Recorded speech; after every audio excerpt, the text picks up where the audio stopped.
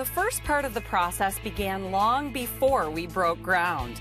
Our planning team met to define our objectives and make sure that all contributors to the home were working together to meet our goals for sustainability.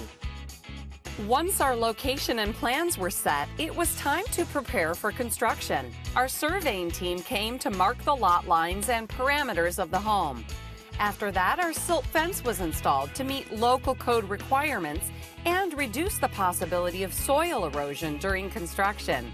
After all the preparation, we were ready to excavate and prepare for the foundation.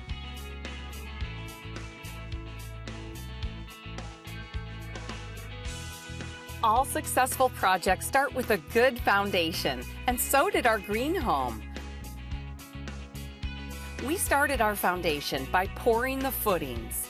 Rebar was set inside the footing forms to give them extra strength to support the foundation walls, which incorporated a green technology called insulated concrete forms, also known as ICFs.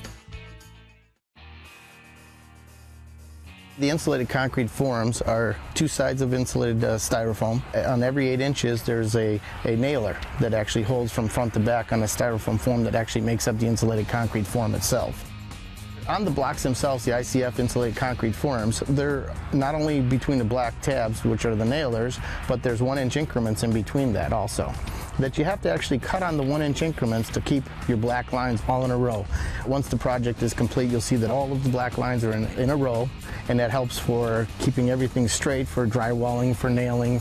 Plus, when you're cutting on your 1-inch increments, if you stay on those, it will always keep everything in line.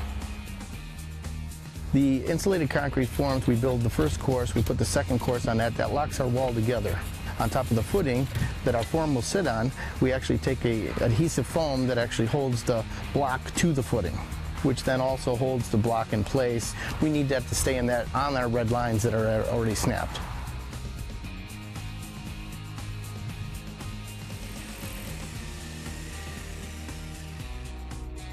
Once the ICFs were set in place, it was time to fill them with concrete.